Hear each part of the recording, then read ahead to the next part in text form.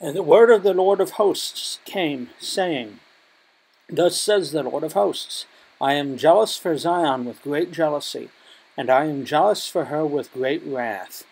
Thus says the Lord, I have returned to Zion, and will dwell in the midst of Jerusalem, and Jerusalem shall be called the faithful city, and the mountain of the Lord of hosts, the holy mountain.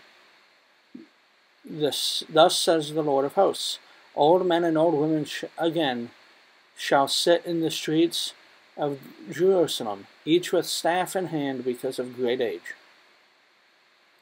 And the streets of the city shall be full of boys and girls playing in the streets. Thus says the Lord of hosts, if it is a marvelous in the sight of the remnant of the people in those days, should it also be marvelous in my sight, declares the Lord of hosts? Thus says the Lord of hosts, Behold, I will save my people from the east country, and from the west country, and I will bring them to dwell in the midst of Jerusalem. And they shall be my people, and I will be their God, in faithfulness and righteousness.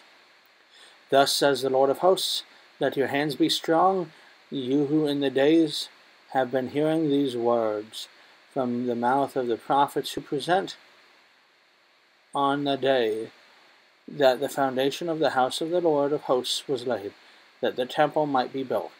For before these days there was no wage for man or any wage for beast, neither was there any safety from the foe for him who went out or came in. For I set every man against his neighbor. But now I will not deal with the remnant of his people, as in the former days, declares the Lord of hosts. For there will be a sowing of peace. The vine shall give its fruit, and the ground shall give its produce, and the heavens shall give their due. And I will cause the remnant of this people to possess all these things. And as you have been a byword of cursing among the nations, O house of Judah and house of Israel, so will I save you, and you shall be a blessing. Fear not, but let your hands be strong. For thus says the Lord of hosts, as I purpose to bring disaster to you, when your fathers provoked me to wrath, and I did not relent, says the Lord of hosts, so again have I purposed in these days to bring good to Jerusalem and to the house of Judah. Fear not. These are the things that you shall do. Speak the truth to one another. Render in your gates judgments that are true, and make for peace. Do not devise evil in your hearts against one another, and love no false oath, for all these things I hate, declares the Lord.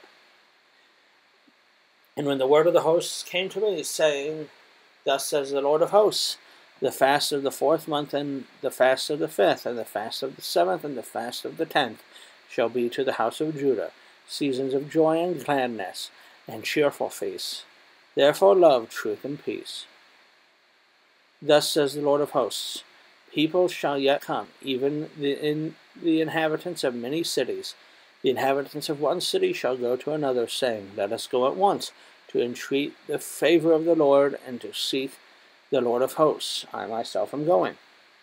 Many peoples are strong, and nations shall come to seek the Lord of hosts in Jerusalem, and to entreat the favor of the Lord.